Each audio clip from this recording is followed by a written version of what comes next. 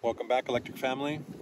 This is an overdue video that I promised to give you guys earlier, but you know, the holidays came and all that, so whatever. All right, so hope you guys had a good holiday. So let's get started. Okay, so this is the panel that you're going to remove first. Okay, assuming that your battery is already installed, because this is what you want to do. Wherever your battery is going, whether it's up here, whether it's here, have it installed first. And if it's a triangle battery just like this, I used zip wide tires and the Velcro that was included, and this does not budge. It's solid. You have one here just to keep it from moving side to side. Now, remove your panel.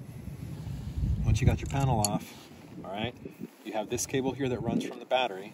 Okay, I'm going to show you guys. See, this is it here. This is an XT90 to an XT90 to an XT60. Now these are connected, both batteries and hub motor and controller, are connected. Oh, I gotta get this out. It's not so easy. It was easy putting it in. All right, so take a good look at this. This is the battery blender. So this is the spare battery, triangle battery. So this one here, okay, connects here, runs right through the hole that's already pre-existing for the Ariel rider. Okay, it's where all the other cables are running through. See that? It goes right through here, runs right in there. This is doing exactly the same thing, going right in through here. And then this is the wire here, and I have it attached to an XT60 so that it can go into my XT60 adapter. And this is the battery blender. Okay, so battery, controller, battery. And there you go. There you have it. And this is real easy to put in. You got plenty of space. That's why I really enjoy this. It was expensive. It was about $150, but this is exactly where it goes. Look at that. Not a problem. See that?